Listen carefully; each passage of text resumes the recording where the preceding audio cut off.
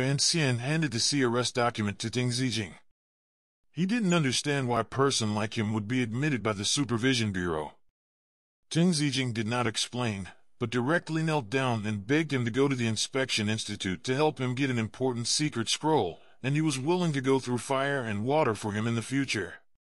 Fan Xian did not agree when he heard the words, and insisted on questioning the contents of the secret file. Danzhou had no choice but to tell the truth about what happened back then. It turned out that he saved a couple because of an injustice, but he was implicated because of it. Not only was he charged with chasing and murdering the court officials, but he also implicated the whole family. In the end, the Supervision Institute rescued him on the condition that he joined the Inspection Institute. Danzhou sighed that he once thought about the revenge on that couple, but he still couldn't bear it. After that, he understood the reason of survival in this world. Now, he only hoped that Fan Xian could help him find his family. Fan Xian heard his story and thought that since he didn't seek revenge from the couple, he still had a trace of kindness in his heart and was determined to help him find his family. On this day, Lin Wan'er had just finished drinking the medicine when she heard her friend Wan'er yelling outside the house. When she rushed out to see, it turned out that Wan'er specially brought a cook from the countryside, saying that it was the taste of meat that made from vegetables, and wanted her to try it. Because Lin Wan'er was born weak and sick, although she was the daughter of a prime minister, she couldn't even eat too much meat and fish, and she couldn't even blow air. As Wan'er's friend, Wan'er felt very distressed about her current situation. She wanted to help her but was powerless. Knowing that Wan'er was not satisfied with the marriage given by Emperor Qing, she took Wan'er to find Fan Xian to break off the marriage. Wan'er also fell in love with Fan Xian at first sight when they met at the temple, but they didn't know each other's identities. Wan'er took her to find Fan Xian, because she insisted in her heart that the person Wan'er wanted to marry in the future must be someone Wan'er liked. On the other side, Fan Xian with his brothers and sisters went to the restaurant for dinner. Fan Xian arranged for a group of people to trouble Fan Xian early, but they were subdued by Danzhou quickly. Fan Xian failed to find trouble, so he had to continue to take the two to a restaurant for dinner. At the door of the restaurant, the three of them met a woman with a child who was selling books. Fan Xian saw that it was Red Mansion. The price was as high as 8 taels of silver.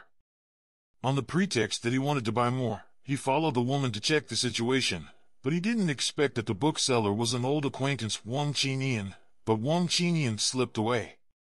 Wan'er took Lin Wan'er to find Fan Xian to break off the marriage. Unexpectedly, Fan Xian was not in the mansion, but when she learned that he went to the restaurant, she parked the carriage outside Fan's mansion and waited for him. Fan Xian returned to the restaurant and told Ruoro that Wang Qingyan was selling Red Mansion. Fan Xian learned that the book was written by Fan Xian, and his eyes flashed. He invited Fan Xian to take this deal with him together. Fan Xian saw that although Fan Xian loved money, he didn't use it for sensuality, but simply liked doing business. Fan Xian's impression on Fan Xian changed a lot.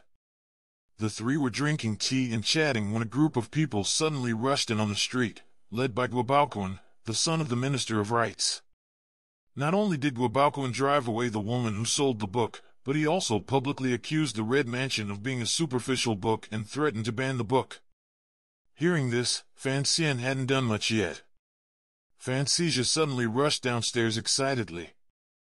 He thought that since so many people read Red Mansion, there must be some reasons.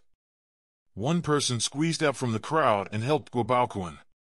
Ruoro told Fan Xian that this person was his own way, a well-known talent in the capital. Fan Xian understood that this person was actually trying to show affection to the crown prince behind Guobaoquan. Seeing that Fan Xian was speechless by the two of them, and was even beaten, Fan Xian finally stopped watching. He went downstairs to rescue Fan Xian, beat Guobaoquan's servants with his domineering true energy, and knocked Guobaoquan away in a few words. The two were speechless. At this moment, Prince Jing's heir, Li Hongcheng, who had been hiding by the side, came out. He praised Fan Xian and invited them to attend the poetry party in the mansion tomorrow. Fan Xian knew that this was their goal, so he had no choice but to accept it. On the way back, Fan Xian asked Fan Xian why he rushed downstairs just now. Fan Xian answered without hesitation that it was because Guobaoquan wanted to cut off his own fortune. Fan Xian saw that this stupid younger brother seemed to be arrogant and domineering, but his temperament was not bad, so he agreed with Fan Xian that he will do this business together with him. On the way back, Fan Xian planned to make a secret trip to the Inspection Institute. He asked Ruoro and Fan Xian to cover him and got out of the carriage.